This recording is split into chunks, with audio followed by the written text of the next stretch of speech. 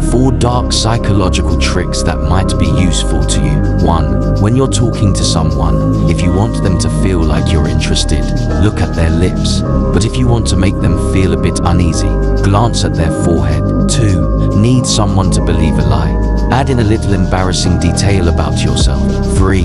Instead of saying sorry when you mess up or things take longer than expected, try thanking them for their patience. It takes the focus off the mistake. 4. Can't make up your mind between 2 choices. Flip a coin. While it's spinning, you might realize which one you really want. 5. If you're trying to get away with something, walk in and out of a place confidently, like you own it. Don't hesitate or look around too much. Usually, no one will question you. Remember, these tricks can be pretty helpful.